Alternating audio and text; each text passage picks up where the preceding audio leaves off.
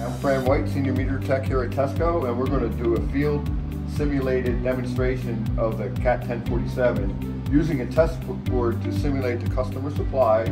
And we're going into a test box with CTs on the back and a test switch here to provide easy access for the secondary current to test the meter. Basically, what we have here is we have CTs on the back. So we're going to test this CT, and I'm going to supply primary current into the CT, and the secondary current, of course, goes through to the test switch here. So this will simulate what you would see out in the field.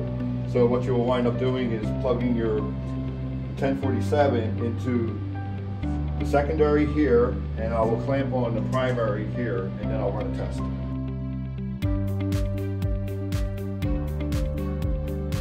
So now we're going to show how to connect the 1047 to facilitate the testing of the CT. Of course, now I have turned our test board off, so it's powered down. Of course, if I'm out in the field, I'm going to have PPE on and all that, because you don't want to be working on live circuits without personal protection. So I'm going to make these now, everything's de-energized. So I'm clipping on where our primary current is. So we're supplying 25 amps, I have a double wrap, so it'll simulate 50 amps going through the CT.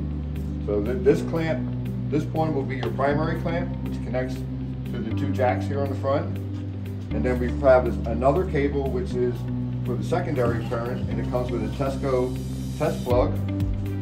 So in order to test it, we want to open up, we're going to test the A transformer. So we're going to open up the A current secondary jack, and you'll see right here is a test plug.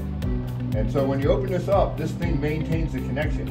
So you never want to open a CT while it's live when you're out in the field. So this facilitates you able to connect the circuit in there without killing power and never opening the CT. So then you plug this in, and this will make the connection. So the CT always has continuity through the secondary circuit. So now you have your primary current here and your secondary current here. And as soon as I hit power on, now we're ready to test.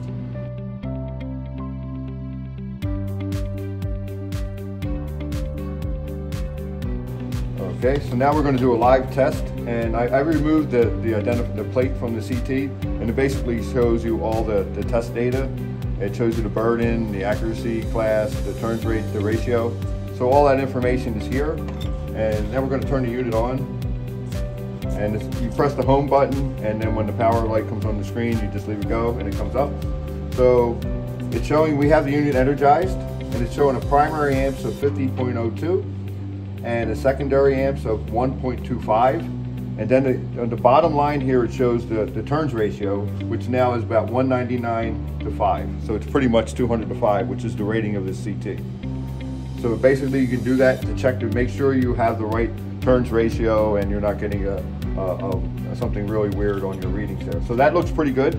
And now we'll just go, we've already programmed the burden to be 0.2. So it's simple to do a test. Now it's just going to run a burden test. And all you do is press the test, and it starts applying the burden. So here we can see the change is less than 1%. The primary amps that we start was 50.02. Primary amps during the test was 50.00. Basically didn't change. The secondary amps is 1.25 at the start of the test, and it dropped down to 1.245. After the test. So the turns ratio before the test was 198.98, which is basically 199, and the turns ratio at the end of the test was 200.81. So the secondary drop made the turns ratio a little higher, but it looks like a pretty good reading. So there is a burden test on your CT on live test.